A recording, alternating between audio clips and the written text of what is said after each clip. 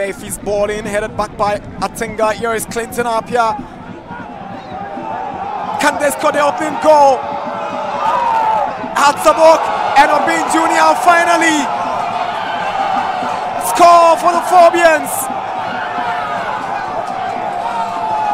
Mediama down by 1-0, and it is Kwadwo Obeng Jr. The defending wasn't good in the Mediama territory, allowing the Phobians to take advantage.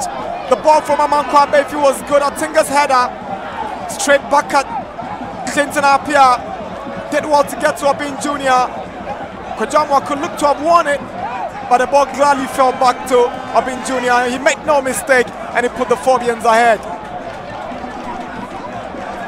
He lost it, but clearly it belonged to him, and it came back to him.